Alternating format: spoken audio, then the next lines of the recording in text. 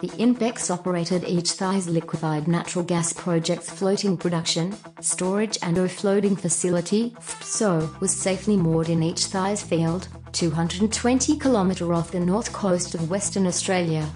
The massive 336 m long FPSO, named Ichthys Venturer, is longer than 3 soccer fields and is an engineering masterpiece, designed for 40 years of operations without dry dock.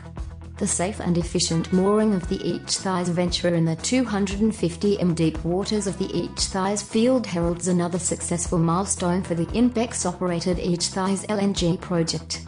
Completing the complex operation of connecting 21 pre-installed mooring chains, weighing more than 15,000 tons, from the seabed to the FPSO is testament to the well-coordinated work of personnel, including contractors and subcontractors from around the globe.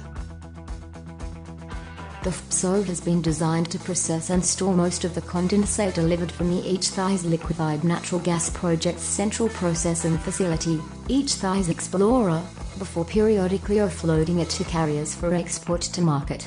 The Ichthys Venturer is moored 3.5 km away from its sister offshore facility, Ichthys Explorer, and together they represent some of the largest and most advanced offshore facilities in the world.